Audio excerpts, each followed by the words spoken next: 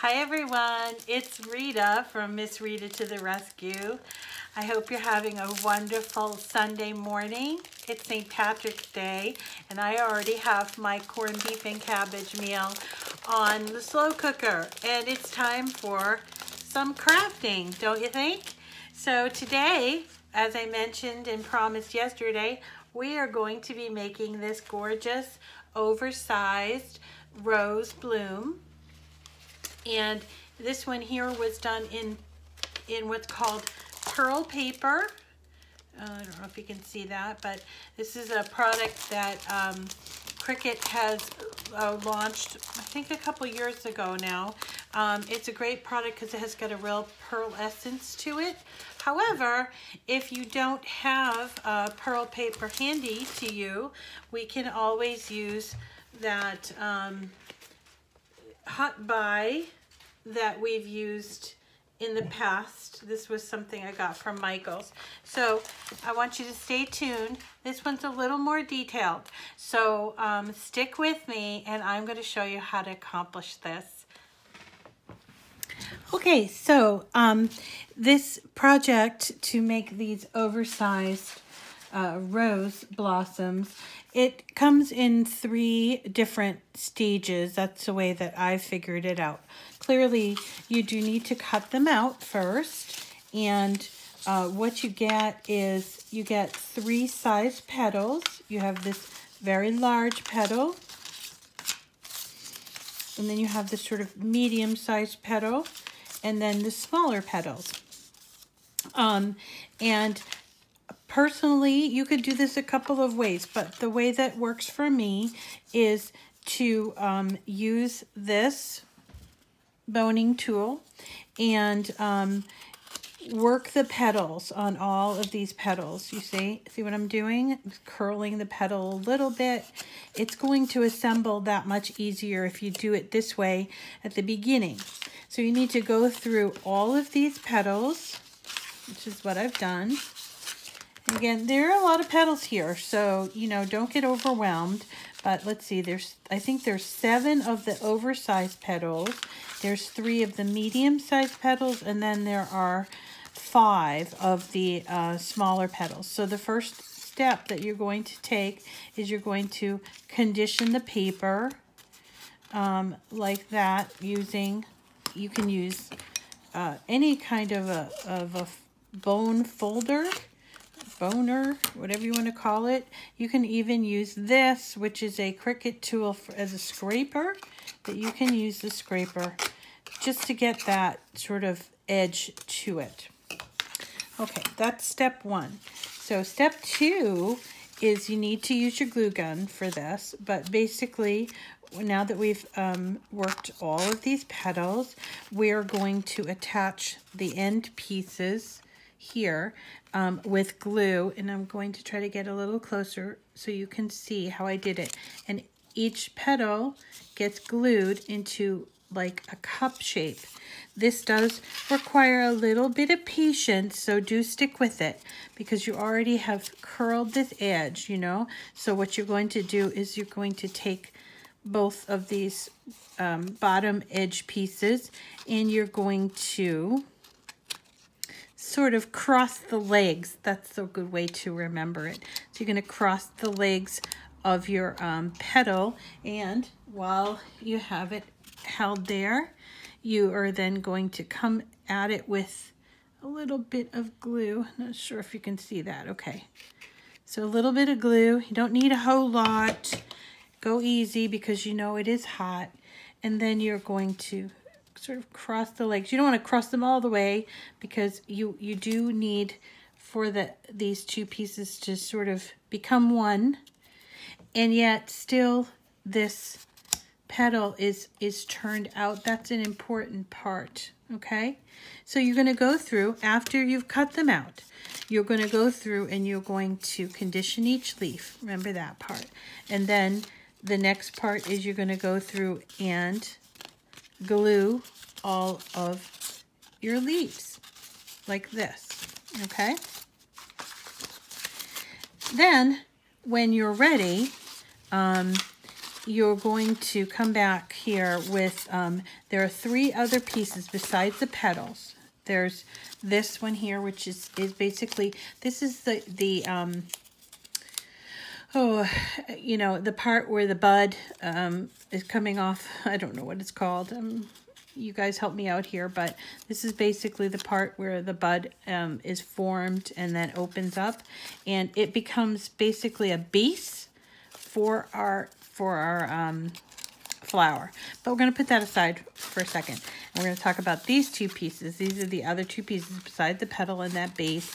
We've got a smaller and a larger one. You notice that I have gone ahead and I've conditioned the edges of this. But I want to get up close. I don't know if you can see this, but there are like slits that are cut into, like diagonally cut into this particular piece. The second piece doesn't have those slits.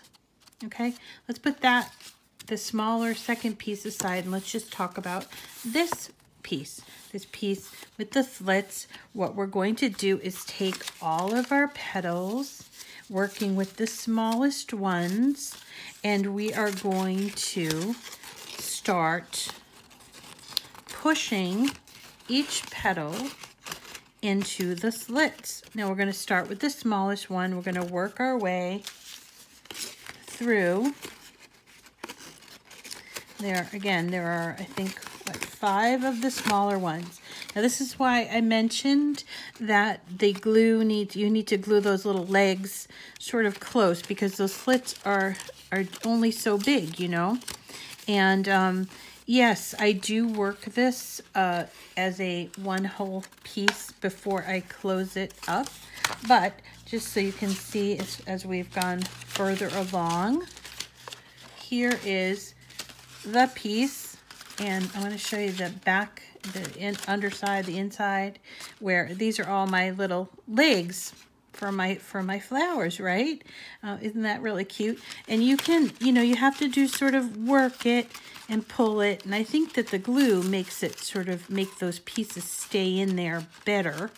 But if you wanted to, you could come back and hit these with a little bit of glue just to hold them down. I haven't done that, but I could see the appeal to that. If you want to keep, you know, if somebody's going to be sort of playing with the flower a little bit more than perhaps as a decoration. So then once you have all of your leaves, all of your petals attached here, what you're going to do is you see this tab, and I'm going to sort of start curling this in. Now we'll take a little bit of fiddling, and you may have to insert some of those leaves. That's okay. Be patient. Be patient with yourself, and you're going to sort of turn it, and I'm not sure if you're going to be able to see this on camera, but then you are, I'm going to take this off so you can see it on camera. I'll take this one off too so you can see it on camera. We'll put it back. Okay, so then you're going to take it, and here's our tab. You're going to put our tab into that horizontal dash. All right, that's what I'm doing here. Please be patient with yourself. Be patient with me as I do this, because it's a little bit hairy. And there it is.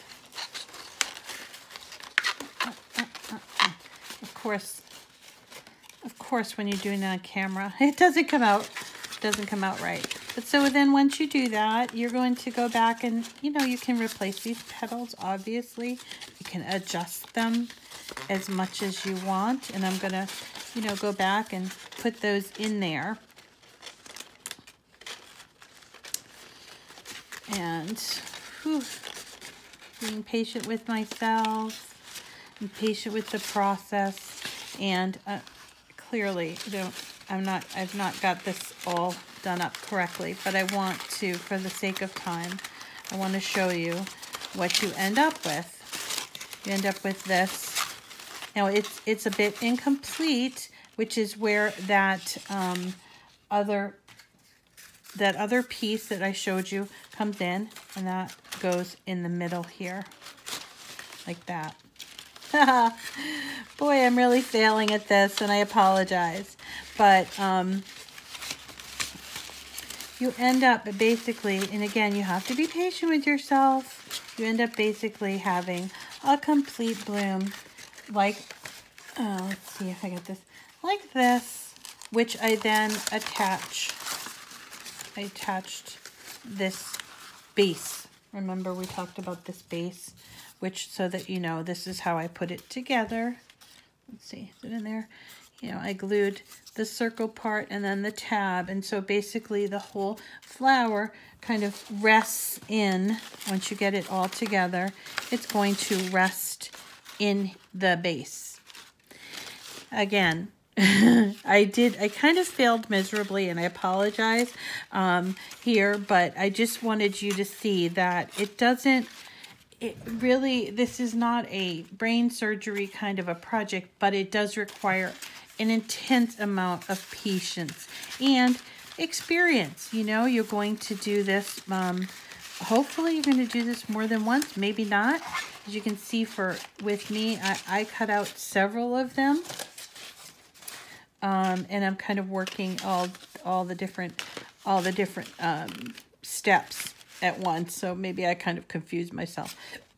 But that's basically the steps that you're going to take. And when you finish, you end up with this glorious thing.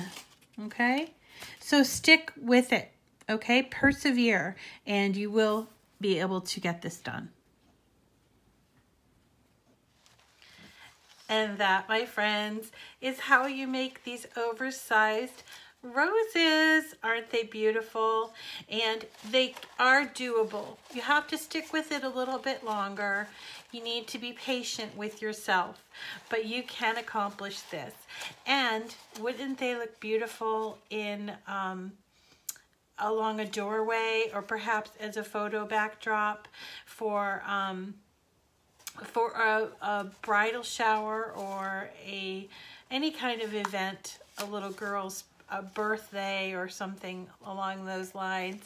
Anyway, I hope you do try this. Remember that the file that I give you is always free, and it's available in Cricut Design Space community, and you'll see it in the detail page of this video. Also, you can check my blog, MissRitaToTheRescue.com, and there will also be this video, as well as more details and links to the project. Thank you so much for coming today. Please, if you could, I would love it if you could subscribe if you haven't already. And if you have, please share, because I am looking to break through my 100. I already have over 100 subscribers, so thank you so very much, everyone. I do so appreciate it. But now we're on to bigger and better things, and I guess our next goal is 200 subscribers. So let's make that happen, and I can only do that with your help. So please subscribe, share, like the video, do all that wonderful stuff, and we'll see you next time. Hope you make it a great day.